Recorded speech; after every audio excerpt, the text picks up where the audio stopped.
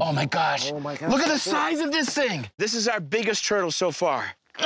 My friends, this is what Expedition Florida is all about. It is to tell the story of incredible creatures like this. We got some beautiful specimens. One is ginormous.